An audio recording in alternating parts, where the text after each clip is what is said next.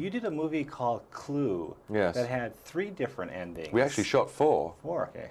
Now, is that a very awkward thing for an actor to go through? It was sort of fun, actually, because, you know, in each ending, somebody else did it.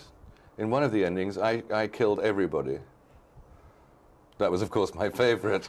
But they didn't use it because it was sort of too obvious that the butler did it. But I was sort of running around the house maniacally, you know, murdering everyone. It was heaven. No, I think it's fun.